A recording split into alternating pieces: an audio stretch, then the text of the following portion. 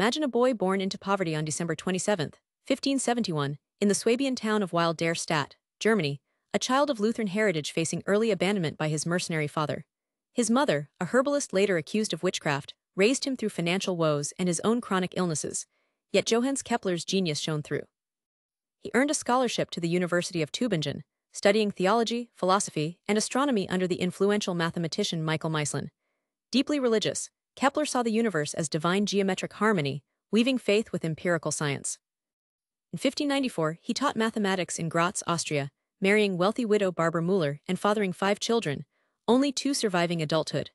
His debut work, Mysterium Cosmographicum, pitched a heliocentric model with planetary orbits in nested platonic solids, gaining notice amid Copernican uproar.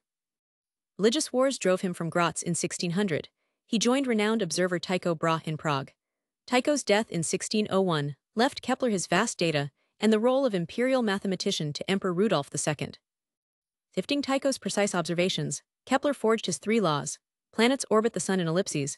A line from planet to sun sweeps equal areas in equal times. The square of orbital periods is proportional to the cube of semimater axes. These upended astronomy, bolstering Copernicus and setting Newton's stage.